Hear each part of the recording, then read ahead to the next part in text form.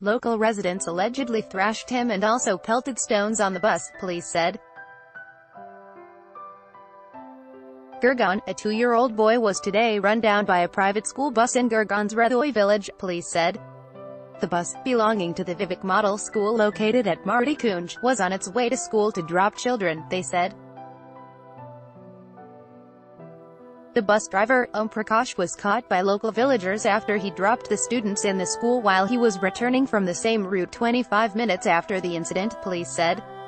Local residents allegedly thrashed him and also pelted stones on the bus, they said. The boy's grandfather, Surendra Katana, said that his grandson was run over by the bus while he was playing outside the house around 7:45 a.m. Aryan's mother went to the other side of the road to drop 2 of his elder brothers at the bus stand.